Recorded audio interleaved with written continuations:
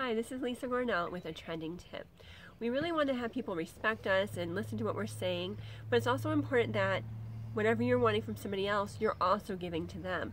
So if you're feeling like you're not being heard or you're not being respected, I want you to take a look at other relationships where you're feeling like possibly they're not hearing you, you're not hearing them, and you're not being respectful to them, right? Because it's always about me, me, me, but really we're moving from a me phase to a we phase. So it's time to think bigger. It's not just about how am I feeling, it's about how am I making other people feel as well.